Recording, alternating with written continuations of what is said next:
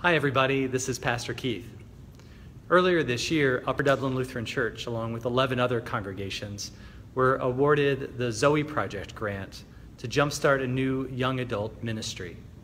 It's given by Princeton Theological Seminary with funding from the Lilly Endowment, and it's a $20,000 grant to start a new young adult ministry here at UDLC. Well, since we were awarded the grant, we created a leadership group of 5 Zoe Fellows. Myself, Ray Hopkins, our youth director, Dan Potasnik, our senior seminarian, and 2 of our amazing young adults, Amanda Couch and Vanessa Fry. And we've been looking at our local area and looking at where young adults are gathering and how they're making meaning.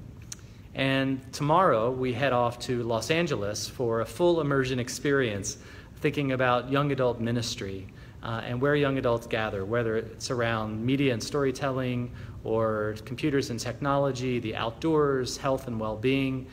There are like 12 different types of domains or areas that we'll be looking at. And so we have this full immersion experience in Los Angeles and Greater California, where we'll be diving into this and visiting lots of different places, getting lots of different ideas.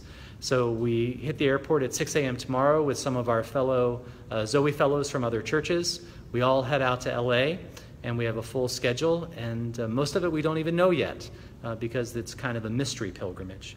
So we invite you to follow along with us on our church's Facebook page and our Instagram account, and we'll be sharing more when we get back from the trip. So we ask that you keep us in your prayers, follow along with us online, and we look forward to all the amazing experiences and learning that we'll all get to share when we get home.